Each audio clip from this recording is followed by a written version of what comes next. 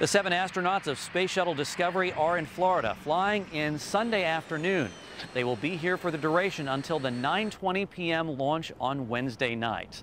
We're very excited to be bringing the S6 truss up to the space station to give its final complement of power, and we're ready to get it going Wednesday afternoon on that. The crew members have had about a month's delay of this mission because of a problem with the main propulsion system. And this was actually a problem found with the shuttle that flew last time. There was a little bit of a crack found on one of the parts inside that propulsion system. So for the past month, engineers at contracting companies and NASA have been doing a full analysis to make sure this space shuttle mission will be safe. I just want to tell or at least thank publicly all the great work that's been done around the NASA agencies and the offices around the country over this last month or so to take care of the flow control valve problem. We're very happy it's been resolved successfully.